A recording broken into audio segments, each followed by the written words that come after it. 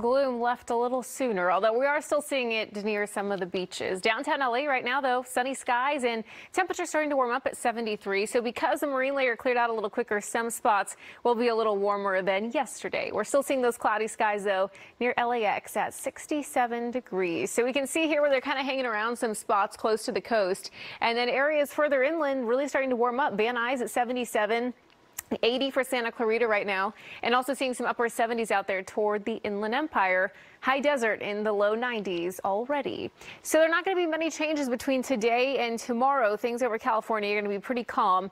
And then as we head into Sunday, we will see some changes in the forecast. Minor, though, but by Sunday we start to cool off a bit, and we'll see some more clouds increasing. Very slight chance we could see some drizzle out there Sunday.